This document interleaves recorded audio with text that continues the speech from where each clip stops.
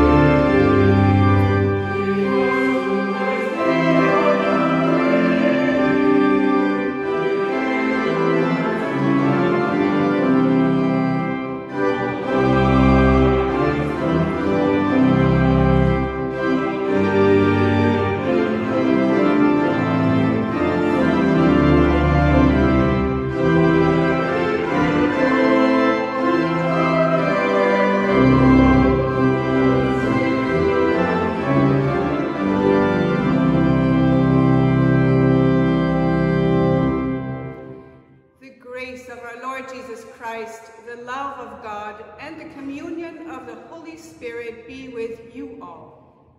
And also with you.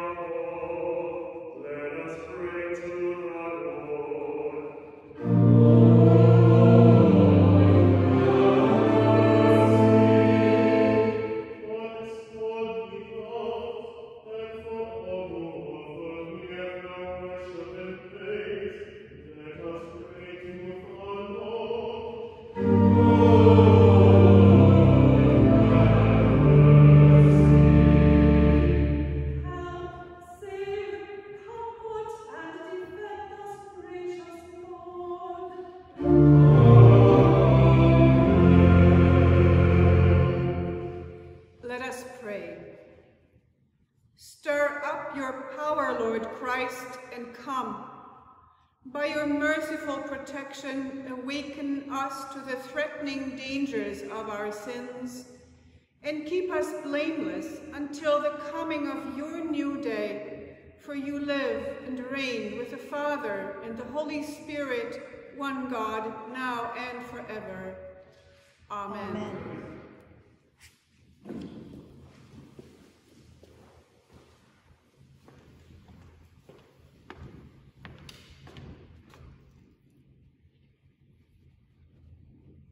A reading from Isaiah. Oh, that you would tear open the heavens and come down, so that the mountains would quake at your presence. As when fire kindles brushwood, and the fire causes water to boil, to make your name known to your adversaries, so that the nations might tremble at your presence. When you did awesome deeds that we did not expect, you came down. The mountains quaked at your presence. From ages past, no one has heard, no ear has perceived, no eye has seen any God besides you, who works for those who wait for him. You meet those who gladly do right, those who remember you in your ways. But you were angry and we sinned. Because you hid yourself, we transgressed. We have all become like one who is unclean, and all our righteous deeds are like a filthy cloth. We all fade like a leaf, and our iniquities, like the wind, take us away. There is no one who calls on your name, or attempts to take hold of you. For you have hidden your face from us, and have delivered us into the hand of our iniquity. Yet, O Lord, you are our Father. We are the clay, and you are our potter. We are all the work of your hands. Do not be exceedingly angry, O Lord, and do not remember iniquity forever. Now consider, we are all your people. Word of God, word of life. Thank you, God.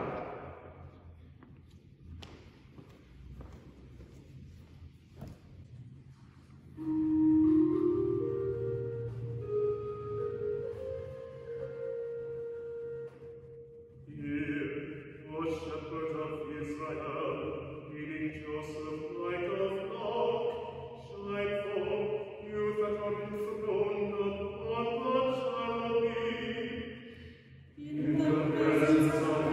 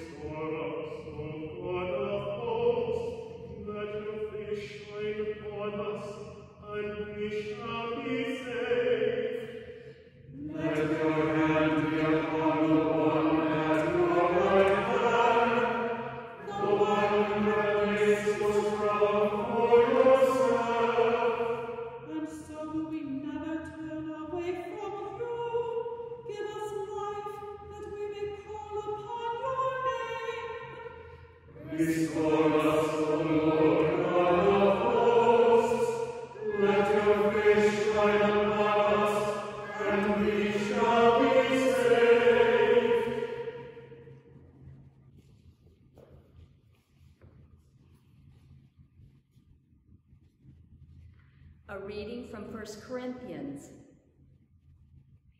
Grace to you and peace from God our Father and the Lord Jesus Christ. I give thanks to my God always for you, because of the grace of God that has been given you in Christ Jesus. For in every way you have been enriched in him, in speech and knowledge of every kind, just as the testimony of Christ has been strengthened among you, so that you are not lacking in any spiritual gift as you wait for the revealing of our Lord Jesus Christ.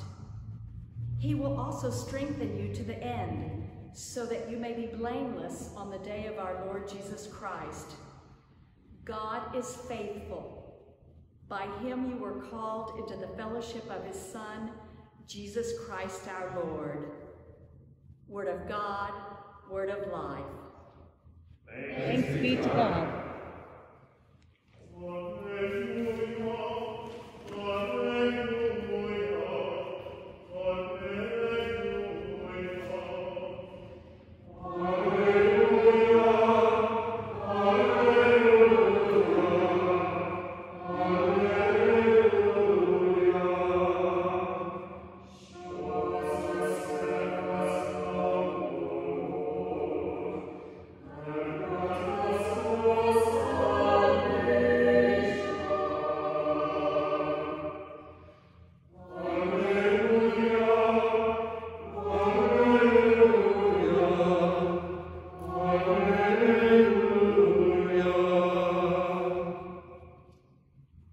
The Holy Gospel according to Mark.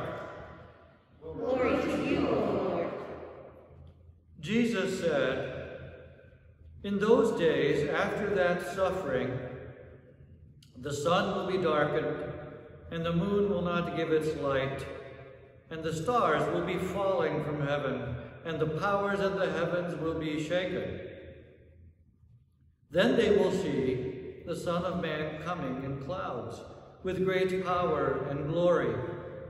Then he will send out the angels and gather his elect from the four winds, from the ends of the earth to the ends of heaven. From the fig tree, learn its lesson. As soon as its branch becomes tender and puts forth its leaves, you know that summer is near. So also when you see these things taking place, you know that he is near, at the very gates. Truly I tell you, this generation will not pass away until all these things have taken place. Heaven and earth will pass away, but my words will not pass away. But about that day or hour, no one knows, neither the angels in heaven, nor the Son, but only the Father. Beware, keep alert, for you do not know when the time will come. It is like a man going on a journey, when he leaves home and puts his slaves in charge, each with his work, and commands the doorkeeper to be on the watch. Therefore, keep awake, for you do not know when the master of the house will come, in the evening, or at midnight, or at cockcrow, or at dawn, or else he may find you asleep when he comes suddenly. And what I say to you, I say to all, keep awake." The Gospel of the Lord. Praise to you, O Christ. Sisters and brothers in Christ, grace to you and peace be yours in this Christian New Year, this first Sunday of Advent. Amen. Amen. We could begin with a little lightheartedness, don't you agree? So here is a true story. It made the rounds on social media these last 3 days. On Thanksgiving Day, Bob and Carol did not hear their daughter Emily ringing the doorbell. She rang and she rang. She called them from her cell phone. Then she went back to ringing and back to the cell phone. She did this several times. She knew they were home, and she knew why they were not answering the door. It was because they were taking a shower together, cheek to cheek, so to speak. They've done this every day for 45 years, though the time in which they would do it during the day might change. Every day. Emily knew that. That's why she was crying with laughter while standing outside on the front porch. And when Bob finally answered the door, he was in his bathrobe, still sort of wet. He saw his daughter, and then he yelled, "Carol, put your robe on. Emily is here with a pie." Later, when their laughter subsided, Bob and Carol told Emily that she could go right ahead and tell the universe what happened. They didn't care. They were proud of their daily practice. After 45 years, to still be with each other in this way. And imagine all the water they saved as well. One normally would not think of a story such as this as apocalyptic, though apocalyptic these days could qualify as nonfiction. But the word fits. It literally means an uncovering, a revelation. So one might say, here indeed, if the bathrobe fits.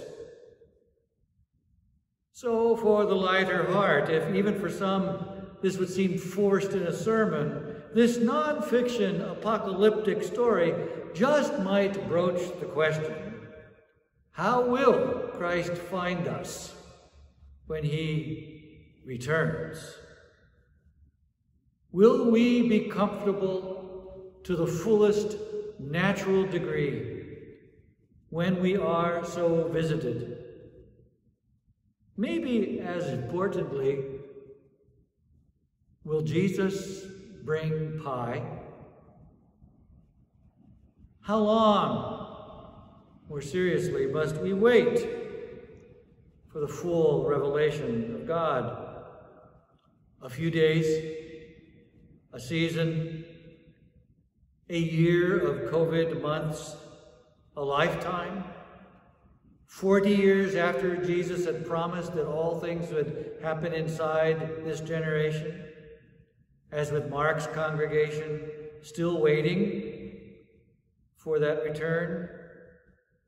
A diaspora, like ever since Jews and Christians mourned the loss of the temple and began to have to find their spiritual homes around a growing world.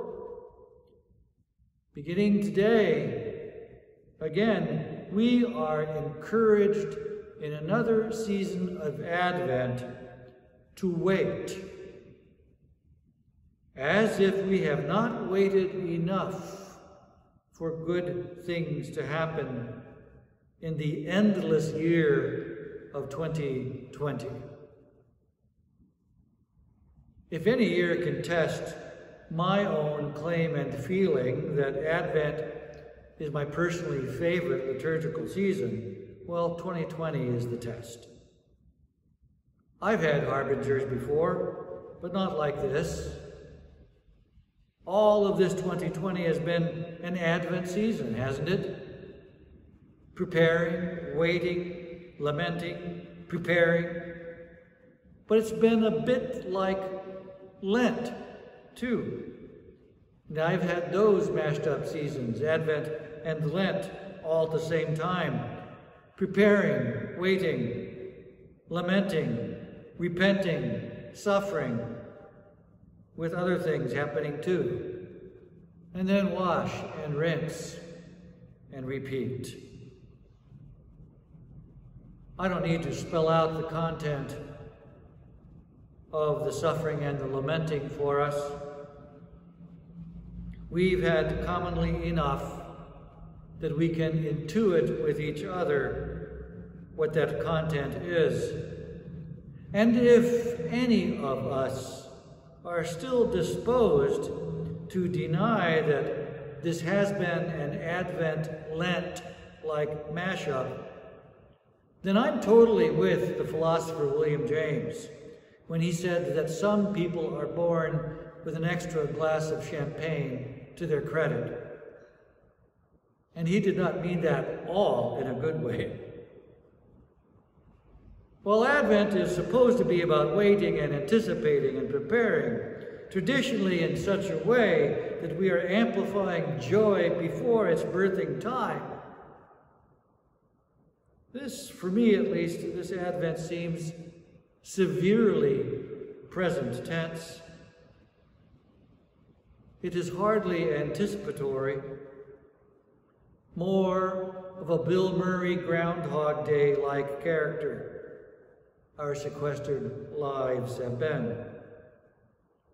And if we do anticipate, to what are we looking? Well, yes, a COVID Christmas. Whoopee.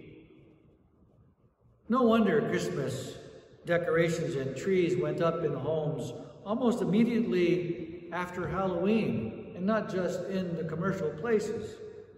And with standard time re-enveloping us, I've seen it all the more. So people have been responding that we need some change, at least in the lighting, some change in our character of waiting and waiting. Even in my own household, we are way ahead of our usual time of green and red colors and a creche. I know someone who listens to brass instrumentations of Christmas carols year-round. He does that to attune his spiritual eyesight. And there is something healthy about that. We each can have our ways. Surely we need a practiced and active watchfulness so that we can come to really see what's going on behind things, to see the deceit behind pandemic and more that serves the few at the expense, such high expense of so many. And surely we can be truer to the divine impulse to take up the practices that redeem these less welcome moments. For that is where Christ shows up. Watchfulness helps us to learn to see better and to identify as they happen those moments of holy gravity of Christ's promises. And where the promise of Christ is, there is Christ himself. So I won't criticize the decision to anticipate joy ahead of its appointed time. Maybe the appointed time, as in a real Advent, is indeed found just through such habituated anticipation. In the gospel text today, Jesus exhorts us to pay attention to the signs of the times. Fig trees have their seasons. A temple will be destroyed. Adherents to Judaism will be dispersed and have to adapt to new forms of faithfulness. Christians will need to learn not just to sing, but to live by listening to encouraging letters and gospel lessons, and worship together whenever and wherever possible, sometimes in deep caves, as with tombs, other times at home, or on a vast lawn. In the meantime, both destructive and healing authorities will show themselves with predictable imminence and unpredictable surprise. But only God knows at what hour and day lives will be made whole and new. Only God knows. So how sad and losing it is for purported Christians to waste their time calculating and credulously pulling their imagined levers of history so to force God into their schemes and into their book profits. But we who are here to ponder the times. We are called to attend closely to more natural, God-created things, like seeing the changed shape of a pet's ear perk up, signaling something new afoot, or like noticing the oh so slowly, or maybe suddenly changing patterns in a dear one's voice.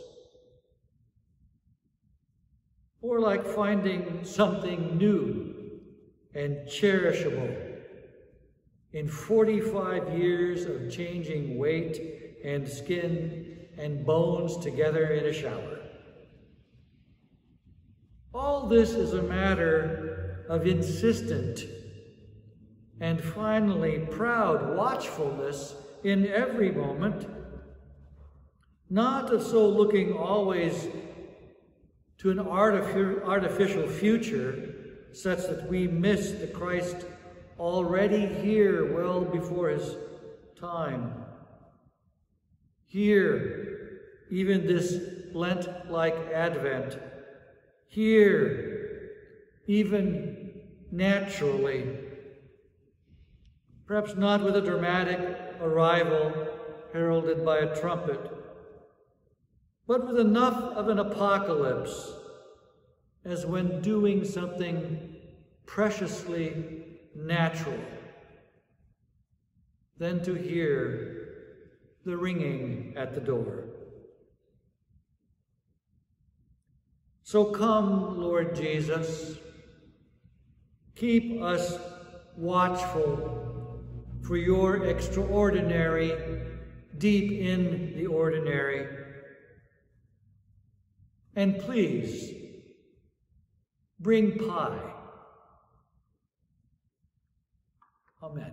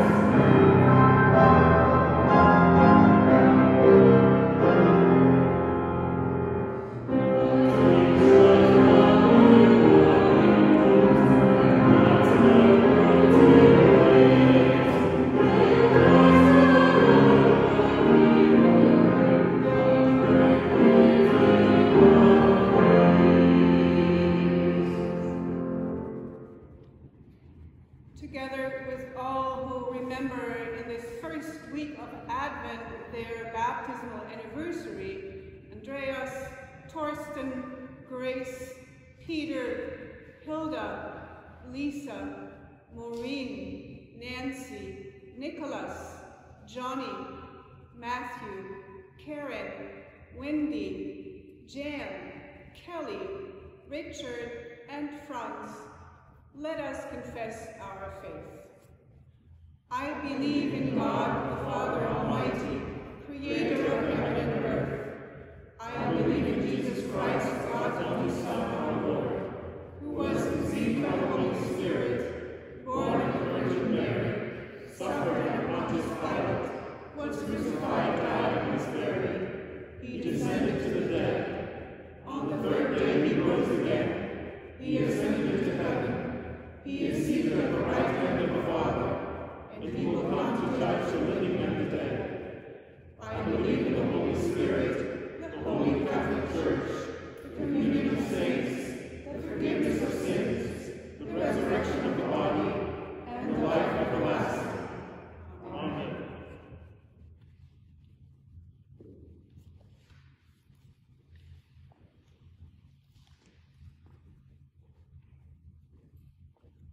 God of power and might, come quickly to this weary world and restore all for whom we pray with mercy and justice.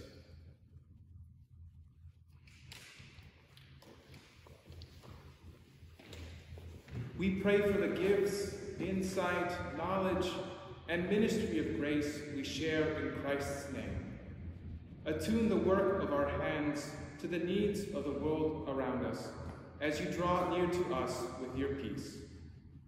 Hear us, O God. Your mercy is great.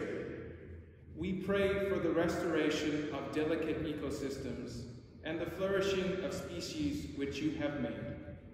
Renew habitats altered by the changing seasons or by pollution. Awaken us to our charge of stewarding your creation. Hear us, O God. Your mercy is great. We pray for individuals and nonprofit organizations that care for our neighbors in our community and around the world.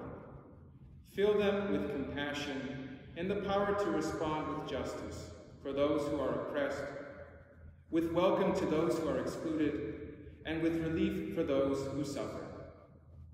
Hear us, O God. Your mercy is great. We pray for the faithful witness and spirit of our congregation as we celebrate 75 years of mission outreach. Bless all the ministries of our congregation, especially those during this anniversary month. Empower our partners with healing and hope in their witness to your boundless love and saving power. Hear us, O God. Your mercy is great.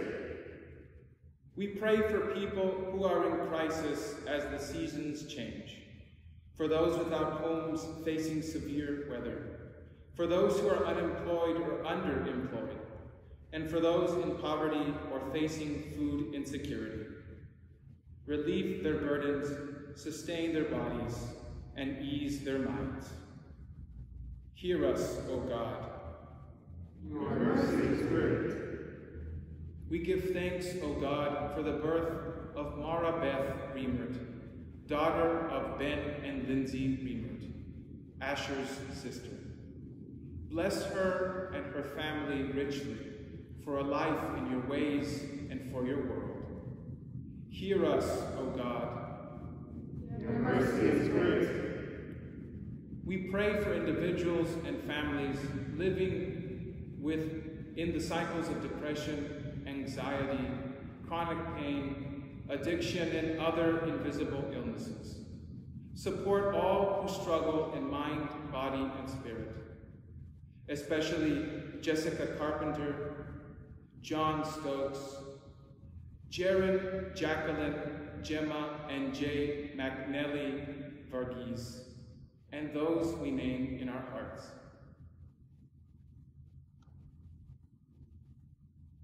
Hear us, O God.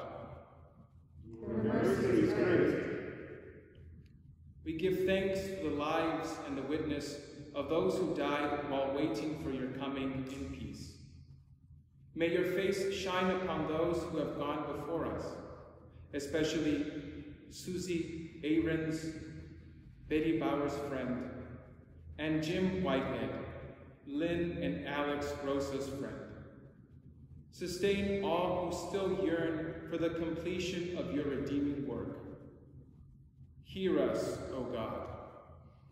Your mercy is great. Draw near to us, O God, and receive our prayers for the sake of your Son, Jesus Christ, our Lord. Amen.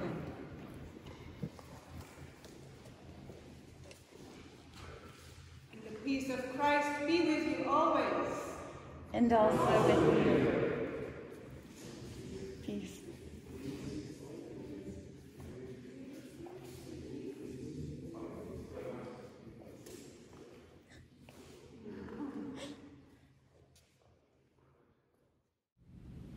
Thank you.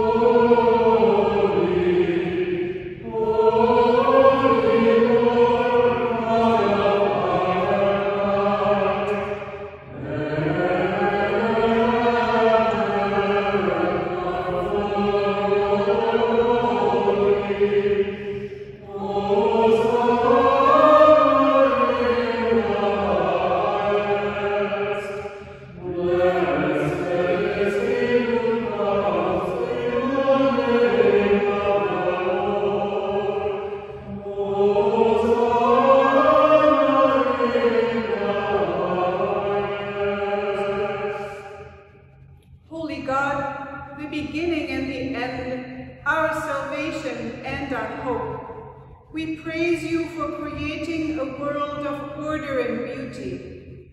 When we brought on chaos, cruelty, and despair, you sent the prophets to proclaim your justice and mercy.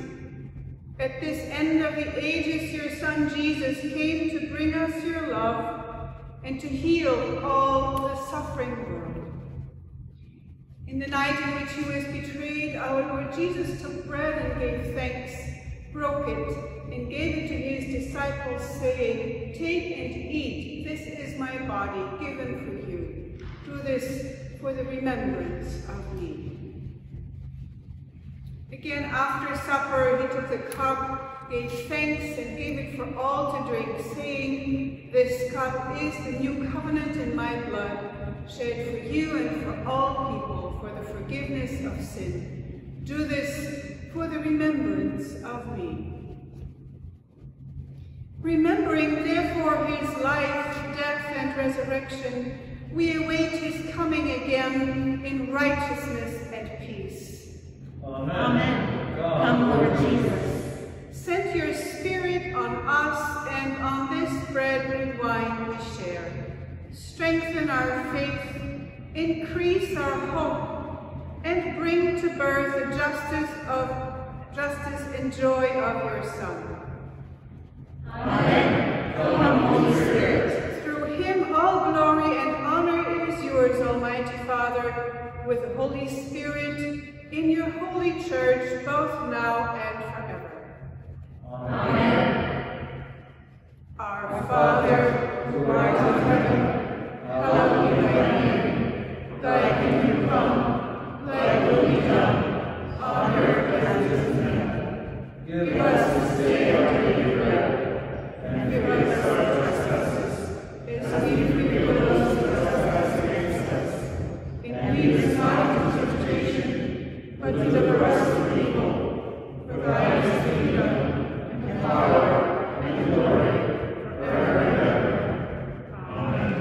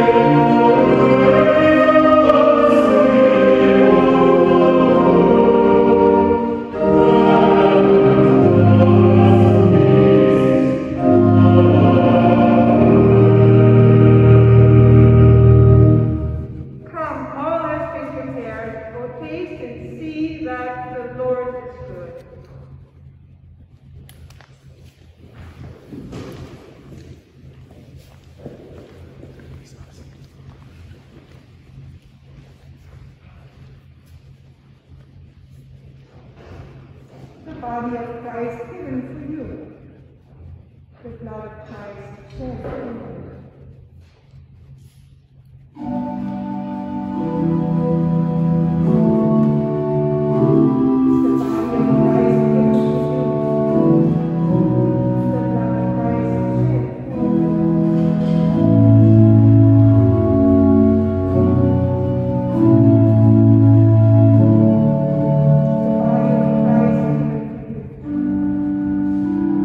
The blood of Christ shed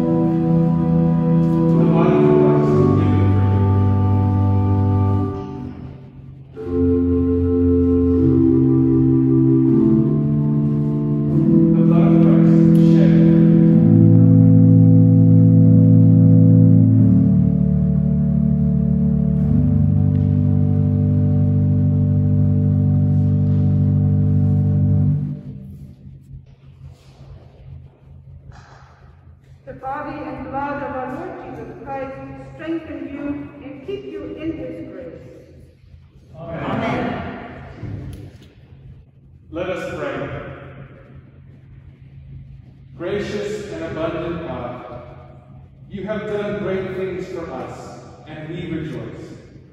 In this bread and cup, you give us life forever. In your boundless mercy, strengthen us, and open our hearts to the world's needs. For the sake of Jesus Christ, our Lord. Amen.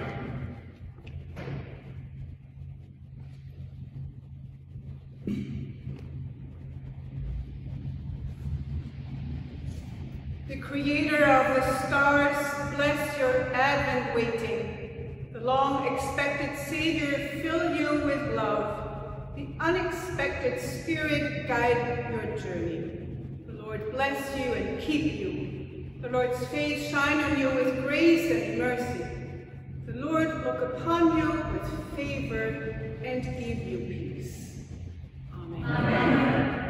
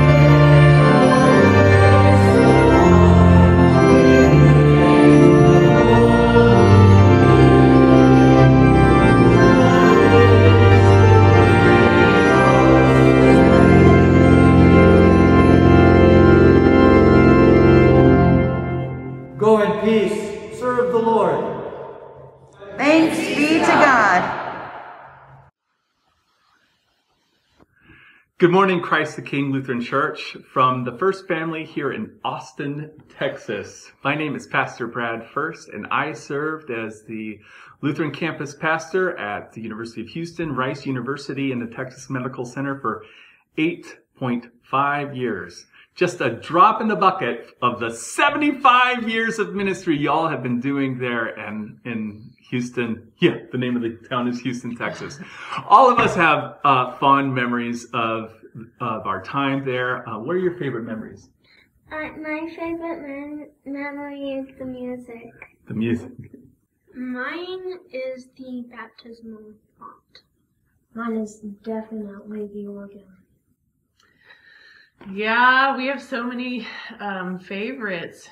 I would say I loved Wednesday night dinners and the music classes with our little babies. That was so fun and a great way to make some friends in the church. Taylor and I began our family there in Houston, and you all got to watch it. You had front row seats as we were struggling through worship. We had all three of our kids were baptized there at Christ the King. It was my first call, and I have to say that you have a very special place in our heart.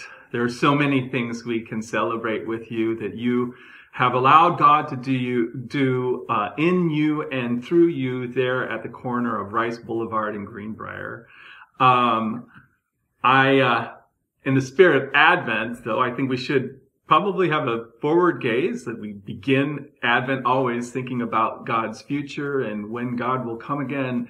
And certainly in these turbulent times, we've all been just very, very glad to see how your community has latched onto this identity as a healing place there in Houston. It's so very important, especially in these times, that people in Houston have a place to come where they can experience the good news of Jesus, be made whole, and have a community of loving people who will come alongside them, as y'all came alongside us while we were in Houston, to love us and to show grace, to execute the worship with exactness and beauty.